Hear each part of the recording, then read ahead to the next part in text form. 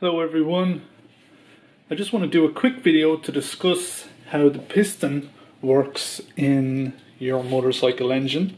So specifically I'm going to talk about how the piston works in a 4-stroke engine. There's actually slight differences between how the piston works in a 2-stroke engine and a 4-stroke engine. So I'm just going to focus on how it works in the 4-stroke engine. But essentially the difference is in how the rings in the piston rings work on the piston. That's the difference between a 2-stroke and a 4-stroke engine.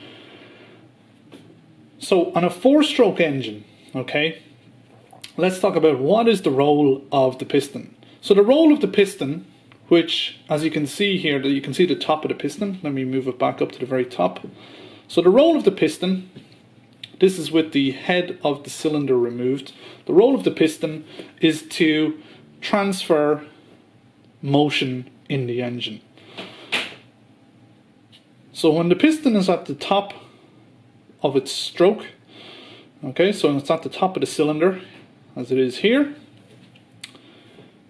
when the combustion gases, which are compressed at the top, just above the cylinder, between the cylinder head and the piston, when the combustion gases are ignited with the spark plug, it causes a burn. So that burn causes the exhaust or the combustion gases to expand due to the heat, and that heat pushes down on the piston.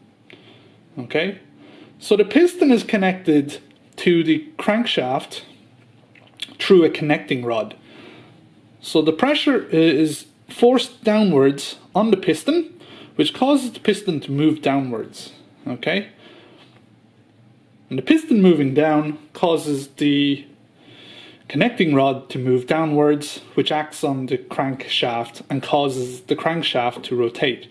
Now the crankshaft is connected to the transmission through gears, and that's how we get motion at the back wheel of our motorcycle. So the piston is essentially there to transmit that motion from the combustion gases as they burn. Okay, it also has the role of compressing the combustion gases before they are ignited. Okay, so let's take off the cylinder itself. Okay, so the piston spends its life sitting in the cylinder of the engine, and maybe before I take it off, let's just turn this engine over slightly just so you can see. Okay, hopefully you can see that easily enough there. Oop. I've got oil spilling out, so let me just turn it like that. So I want to just show you how, I'm just going to bring it down to the bottom of its stroke. So it's sitting in the bottom of the cylinder, and I think you can see here, there's a lot of shadows I'm afraid, but you can see there that it's a perfect fit for the cylinder, or almost a perfect fit for the cylinder. Okay, so if I take off the cylinder, we can see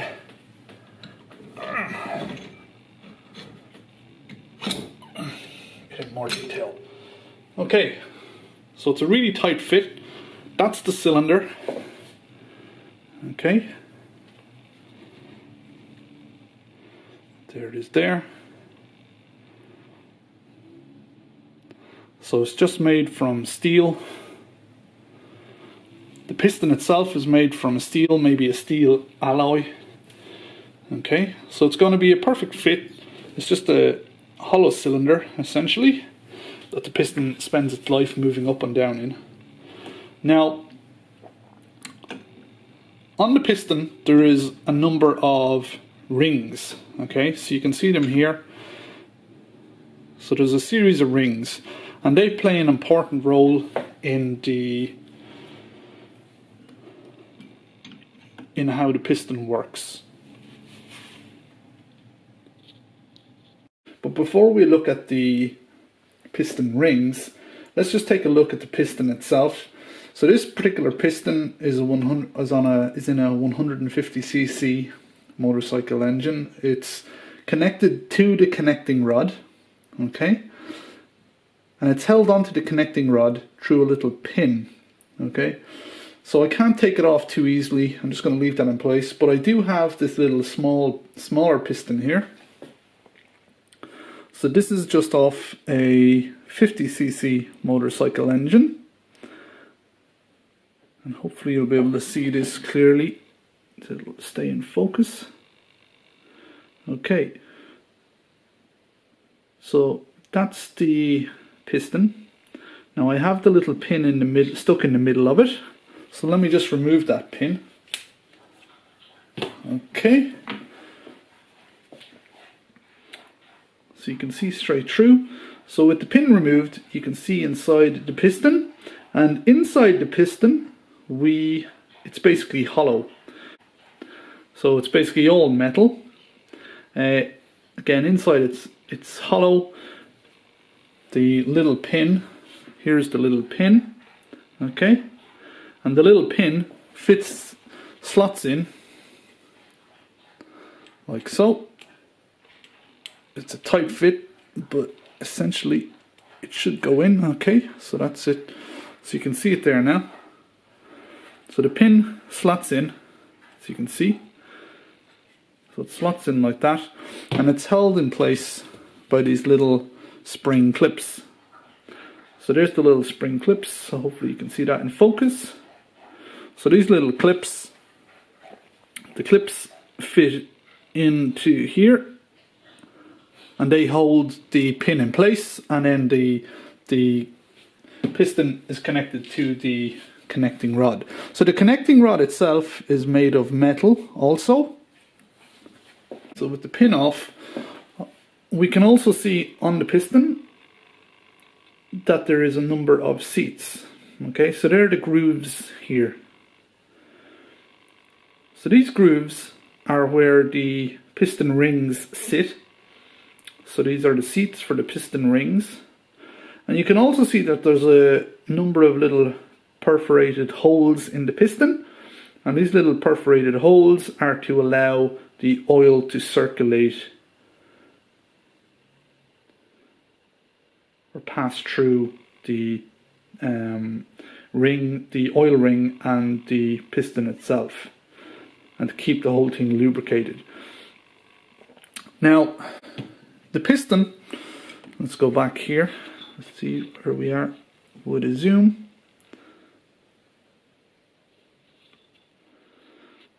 So the piston has a number of rings on it, okay?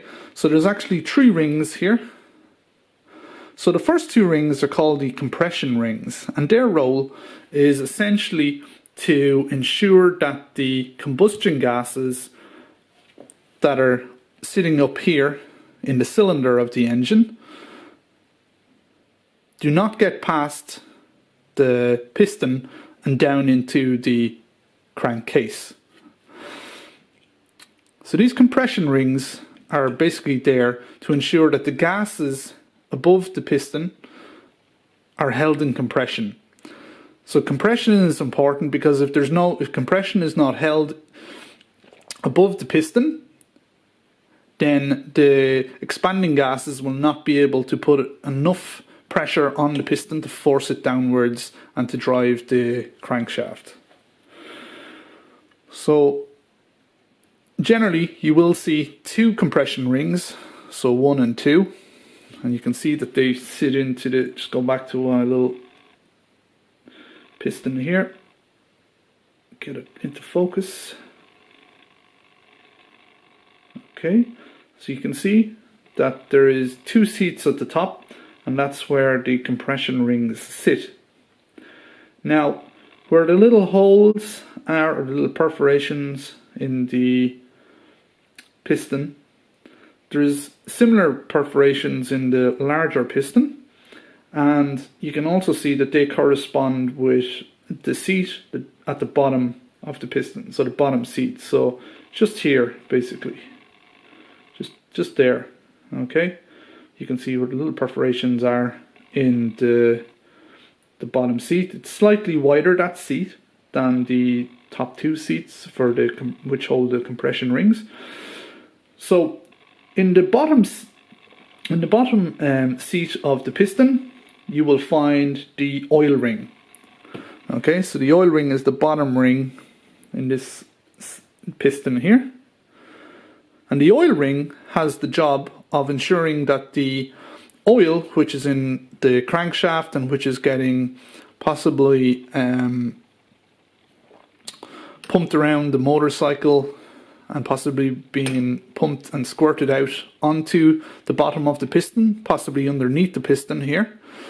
So the role of the oil ring is to ensure that the oil, which is lubricating the cylinder and the piston, the connecting rod and the pin that it rotates on, and the rest of the motorcycle engine, that oil is not getting going upwards past the piston.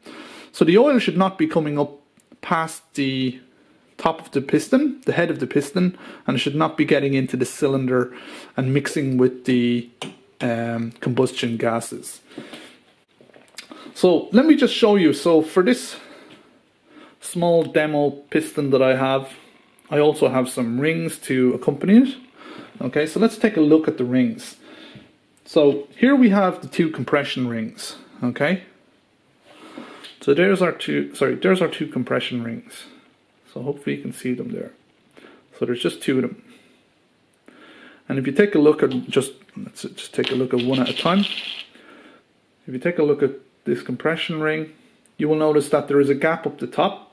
Okay, and there is a gap on all piston rings, and that gap there is to allow the piston ring to expand like that.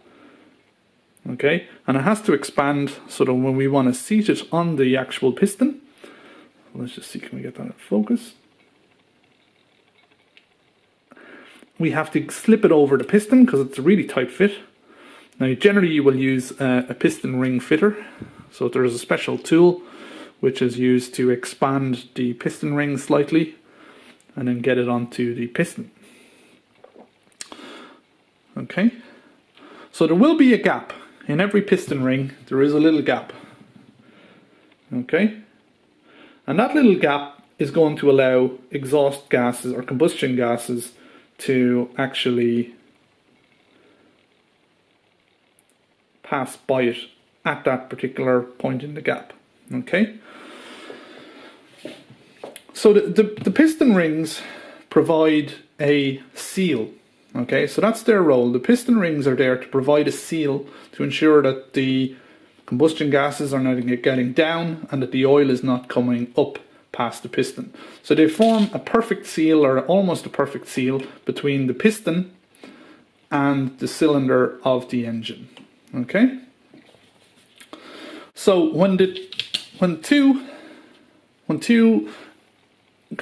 compression rings are fitted on the piston, okay, you want to make sure that the two of them are not seated so on the piston with the gaps on the piston rings in the same place. So they should be rotated relative to each other. Okay, so they will be rotated relative to each other, possibly at 180 degrees, and that just ensures that when the two rings combined, that they close that little gap. Okay, so there's looking at the two rings like that, you can see that you don't see any gap there. So that's why there's two compression rings. Now the oil ring, which I have an example of here. So here's the oil ring. Okay, so you're looking at this and you're thinking this oil ring does not look like a ring. It looks like a number of rings, and that's because that is true. So the oil ring is actually composed of 3 rings. Okay, in the middle there is a little spacer,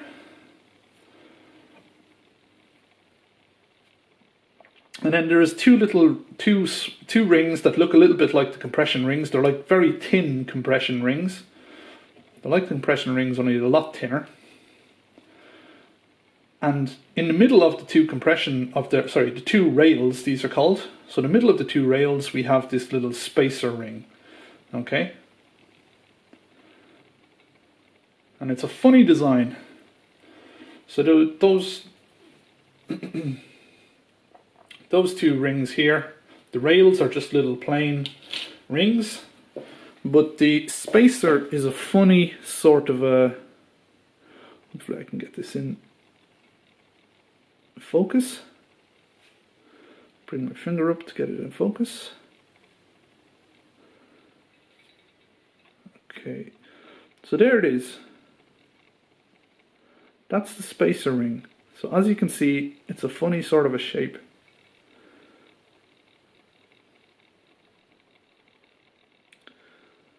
And it's that shape by design.